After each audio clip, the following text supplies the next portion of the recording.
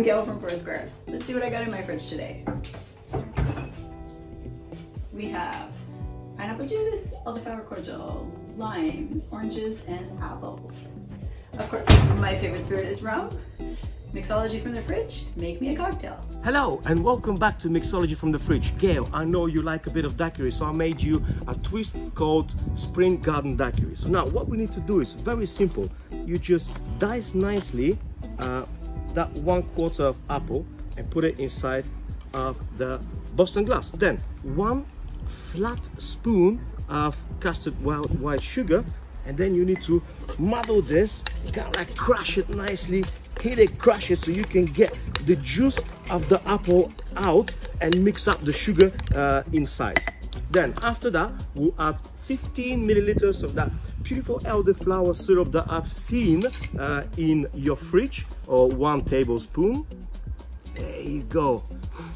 That smells like a spring garden.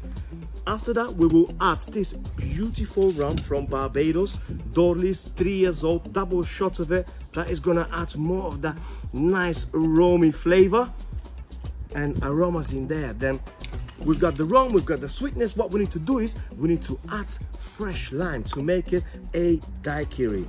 So now I'm going to just squeeze in 20 milliliters of this beautiful and fresh lime right inside here.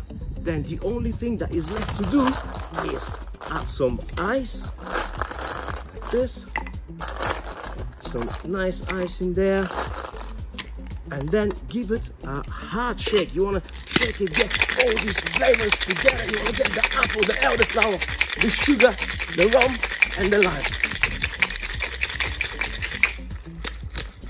Okay, we got that. Now we need to just strain it inside of martini glass like this. I like to fine strain it so you can get all the bits and pieces out. There you go. Now you see all the bits of the apple are gonna be left in this fine strainer. Beautiful. Now in the end, what we're going to do is we're just gonna garnish it with apple that I'm gonna slice thin like this, and then I will pierce it with a toothpick just right here like this, and then I'll just spread it out nicely, and you're gonna get something called apple fan.